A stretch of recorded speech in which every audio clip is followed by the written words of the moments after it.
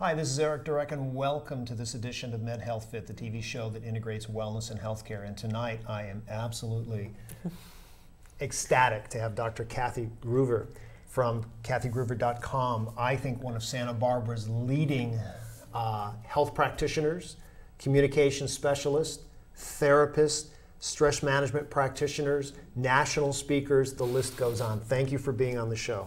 Yeah, thanks for having me. I'm really excited. And I told you before we went on the air that I've been following your career for a while because I like to kind of know what's going on. Santa Barbara is not Los Angeles. There's thousands and thousands of really great people in LA, but Santa Barbara is a little more concentrated. And your name is, I saw you on the TEDx speeches, which we'll talk about here in a second. I've been to your website. I've seen some of the things that you've done in your career, the books you've written, and just your travels and all those things. And I said, she's somebody I got to get to know. And through the folks here at TV Santa Barbara, I've had the show now. This, like I said, this is my 6th season, and I've really got a chance to know some really, really interesting health practitioners. And I put you right at the top of the list. And one of the reasons I do is because not only are you a health practitioner, therapist, etc., you also do a lot of work in communication and leadership. And I am a huge leadership person. I had a neighbor who worked for a publishing company, and a lot of the work that he helped to publish was in leadership. And so he would give me these books, and I'm fascinated in America what people are doing. So I'd like to have you tell me a little bit about how you've segmented yourself into really becoming an expert in leadership, management, as well as health promotion. Yeah, thanks for having me. I followed the breadcrumbs my entire life. So I actually started out as an actor and had this weird parallel path of acting and massage. And I thought massage would be the perfect sideline to cover that extra time with all those, award-winning film roles that I was doing. And the film roles never came, but the massage stuck.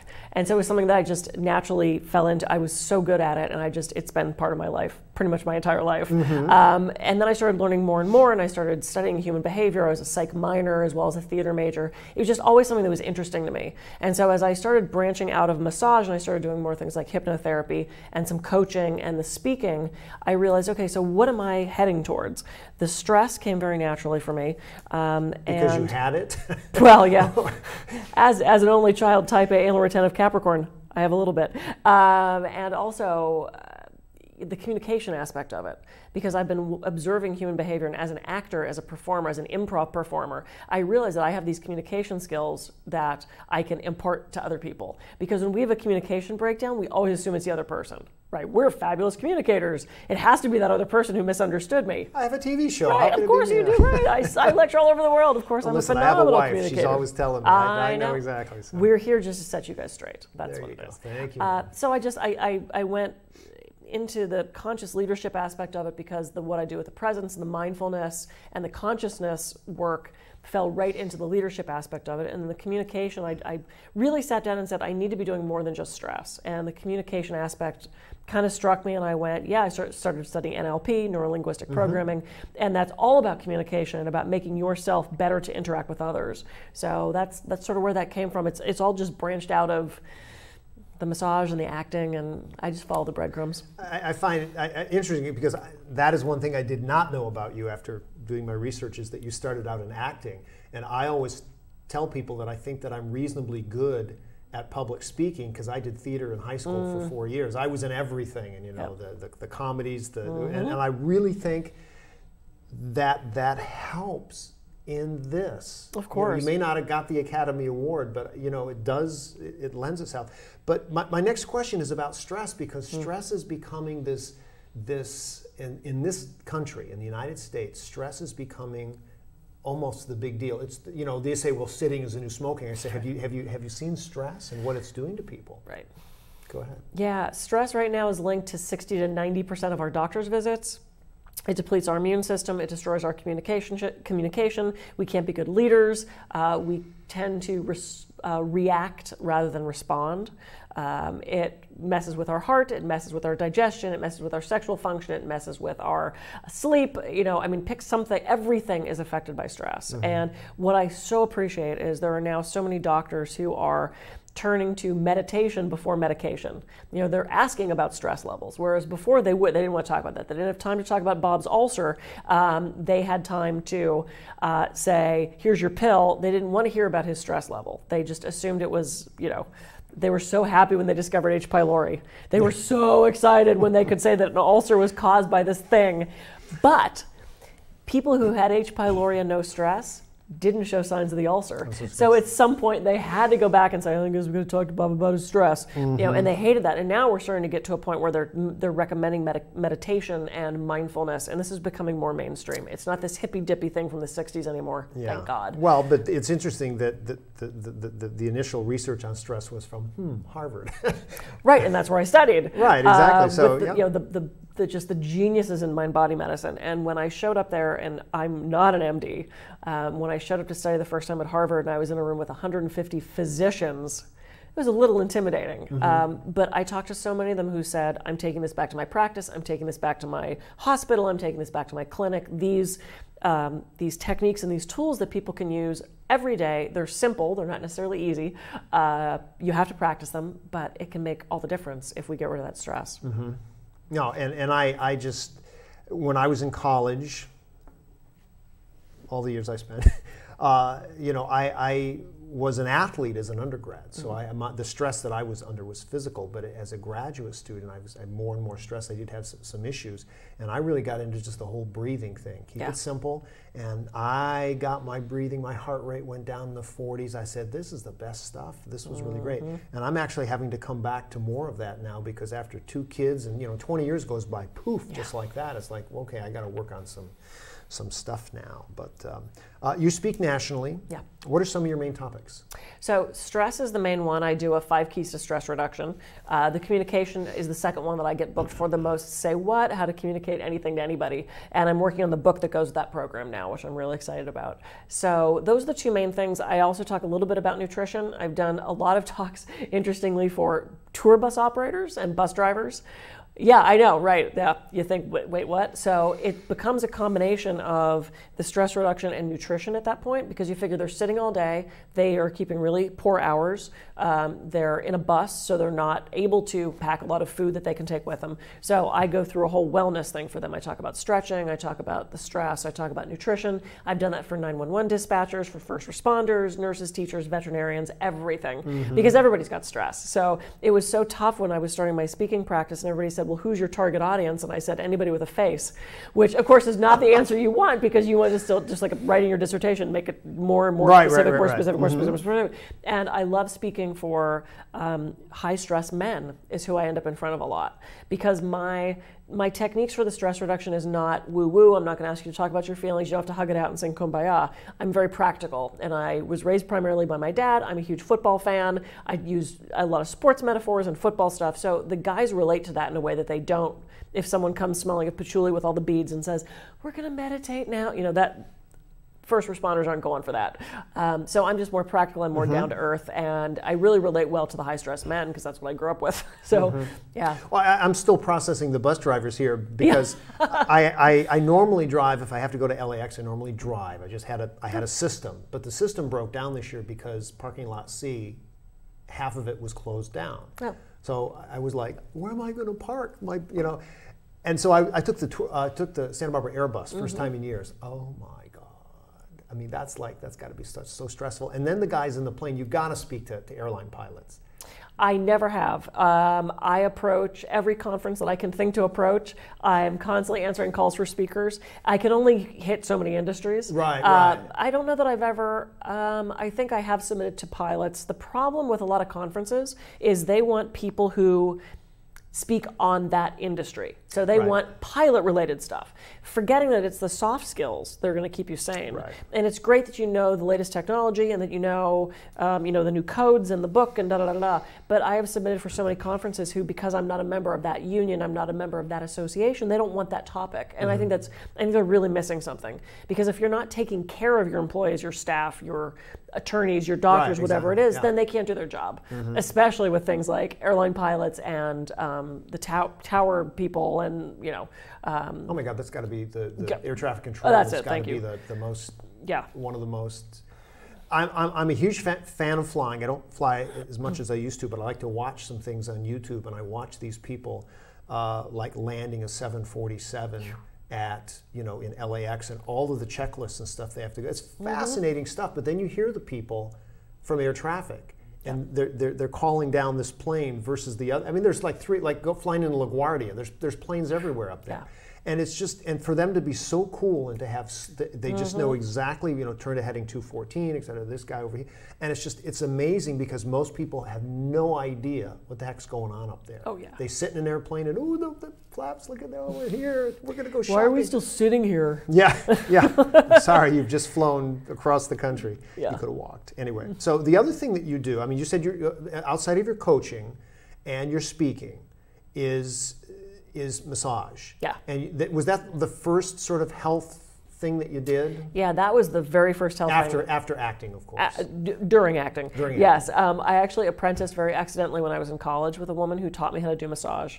And I didn't have much to do during the show. It was Treasure Island, and there were no women in the cast. I had one thing to do. At intermission, I changed the pirate flag. Oh, in Las Vegas? No. No, in college. In college? No. Okay. We did the play Treasure Island. Treasure Island, Yeah. that's it, okay. I didn't have much to do. So this woman showed up, and she was doing massage on all the students, and I had nothing else to do, so I sat there and watched. And over several weeks of doing this, she finally said, Kathy, I got to go to my other job. Can you take those mats and go work on that other kid? And I was like, no, I don't know what I'm doing. And she kind of looked at me really deeply, and she said, yeah, you do. And that was my first foray into slightly professional massage, and I apprenticed with her for 3 years, and then when I got to California, that's when I really started studying and pursuing. And so the massage turned into, I've been doing Reiki for years, herbs, homeopathics, all of that stuff. And then I started doing the more studying, and I got into the naturopathy, the master's and the PhD, and then the coaching and the stress, and I would be in school all the time. I would be in school all the time if I could. I love learning because the more I know, the more I can help others, and that's the whole point of this. Right, and that's a good way to look about it. And again, I see the internet. I see a lot of these learning platforms online is something that you can do. I mean, massage, obviously, hands-on. Yeah, I can't do that virtually yet. I'm trying. No one wants to pay me for that. It's very selfish of them. But I actually have been watching the industry because I've been interested in massage for a number of years, and I did some sort of pressure point work at the university years back, and a lot of stretching programs. I still do a lot of stretching classes at the university, and I just see that like we have a gentleman in town I'm trying to get on the show, Bob Cooley, who has the stretching company, and Massage Envy has stretching along with massage. So I'm seeing people, and a lot of personal trainers have, they do massage or stretching, et cetera, along with what they're doing. So I see a lot of combo things. But I would imagine with your massage, you do just that, and then you would do just coaching. So everything you sort of segment in terms of. Yeah. Yes and no. I mean, I do Reiki also, which is the hands-on healing work. And so as soon as I put my hands on someone, that starts. So they kind of get an extra zing during their massage. Sometimes I'll end for 10 or 15 minutes with the Reiki specifically if they would like that. It's not normal that I do that. Coaching happens every place I go. It doesn't matter if it's Starbucks or a wine event, or I end up communicating with people and doing this sort of like mini coaching sessions on people. That has come out of the massage for years. People tell me everything, which I enjoy. I mean, to me, that's part of the healing. If you want to talk to me about whatever your issues are right now, and I've always had the knack of asking the right questions, referring people to the right thing, the right book, the right tool, the right whatever, which is why I suddenly realized, why am I not coaching more? I mean, I essentially am during the massage, if that's where the conversation goes, of course. So to me, there's a combination there, but as far as like the massage therapy and the hypnosis, totally separate things. I typically, if I'm gonna do like a nutrition session or something, that's a completely separate thing. To me, it's just easier that way, because if I start to combine things, then where are those lines? Right. So when someone comes for another massage session, are they doing hypnosis too? Capricorn, put it in a box, make it separate. I don't like my food touching either. Well, I was going to say, you're working on somebody's feet. Oh, but you got to try the chocolate thing. Right, yeah, exactly. I get that. So as we spoke about before we went on air, I'm a huge fan of the TEDx conferences. I'm in the process of applying for the local one for next year, and I know a few people in town who have done them. I think that it is a sort of a windfall for people who have things they want to share and never really had a platform to do it. And this thing has exploded. I don't know nearly as much about it as you do, other than the fact that I love the things that people talk about. So how did you get involved? What do you talk about? What's the best thing about TEDx that you can explain to the audience? Yeah, TEDx is really cool. And when I decided about 5 years ago that I wanted to make sure I was going to be a professional speaker, I had been doing speaking, but not a lot and not much paid. And I realized, no, this is my future. I want to be doing this as a full-time thing. There were two things that I decided that in order to be a professional speaker, I needed to do. This was just my own take on this. I needed to be a member of the National Speakers Association, and I needed to do a TEDx. Those were the two things I wanted to do. I called the NSA, I looked at all their requirements, and it was strict requirements. You needed to prove that you did 20 paid talks in the last calendar year. It was like crazy. I literally squeaked by right as one of the talks would have fallen off the 20. I was able to join the NSA. And I thought, okay, I need to do some TEDx. And so I started looking around. It's hard.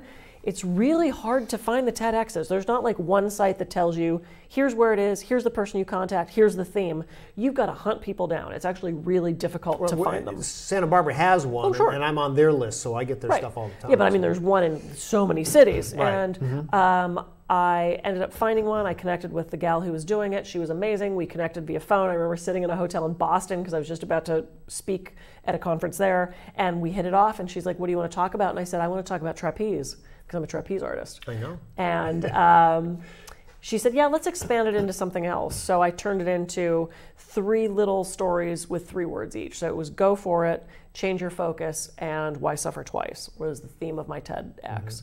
And then I did a second TEDx in La Crescenta, which was on us versus them, and how we're basically dehumanizing others to make ourselves bigger. I don't know if you noticed the country's a little divided right now. Really? Just a skosh, just not much. But yeah, so I talked about that. I'm working on that as a book as well. I interviewed dozens of people to this point about this whole concept of us versus them. And I love that both talks were so much fun. They were so much fun. But it's interesting because everyone's like, oh, you must be famous now and you must be. That doesn't happen very often. And the reason we do the TEDx's is not to launch your speaking career or not to be famous or not to whatever. The point really of the TEDx is to touch that community. And I took that very seriously when I did both of my talks. Some people jetted in, they jetted out, they didn't talk to the community, they didn't stay with the other speakers. That's your obligation. It is for those live people in that audience. The bonus is you get the video, you get on the site. Sometimes they don't put every video on the site.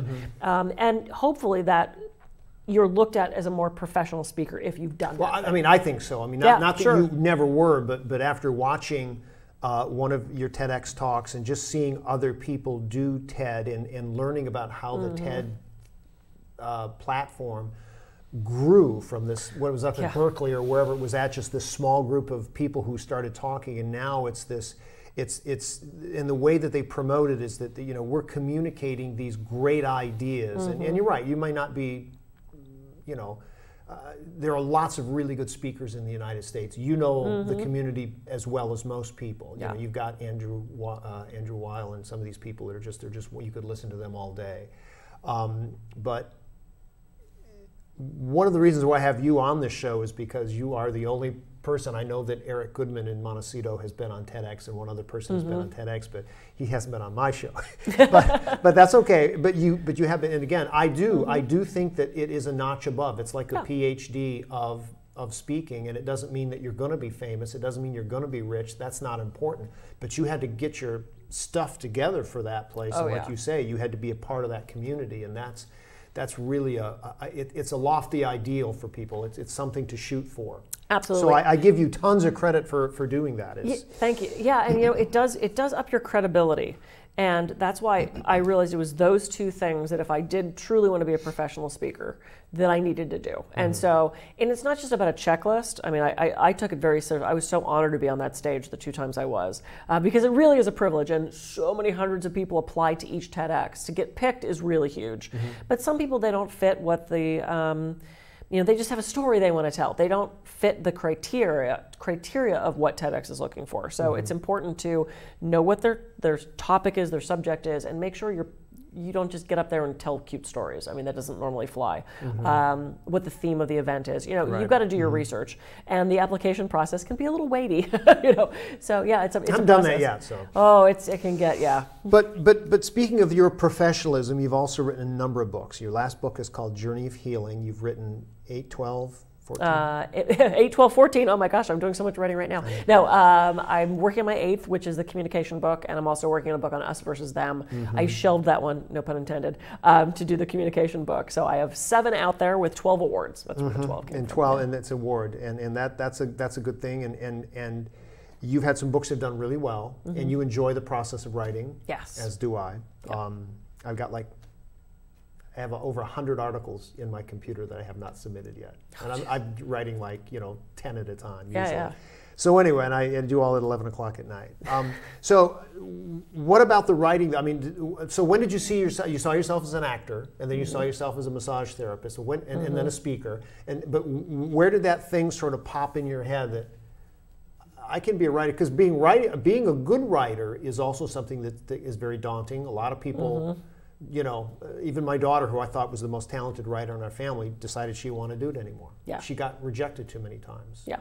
And she just said, I'm done. And I thought it was sad, but it's the way it is. Yeah. Oh, yeah. You have to have a thick skin in any of these professions because there is constant, in life, there's constant rejection that you just have to decide that you're not going to take that personally. You might not like my book. That doesn't mean I'm a horrible person. Right. So the way I started writing was actually... I had said I was at a conference and there was a woman there who had clearly written a bunch of books and she was a speaker. And I said, I really want to I want to work on being a speaker. This was probably 10, 11 years ago. And she said, okay, well, what's your book about? And I said, no. I said, I want to be a speaker. And she goes, yeah, what's your book about? And I said, well, I don't have a book. And she goes, if you want to be a speaker, you need a book. And I suddenly went, oh crap, one more thing to do, right? So I talked to several other speakers and they're like, yeah, it really helps if you have a book. I said, well, I have a massage DVD. They're like, yeah, we don't care. You really need a book. We don't care. I'm like, but I have 1,000 copies in my garage that you can have. They didn't care.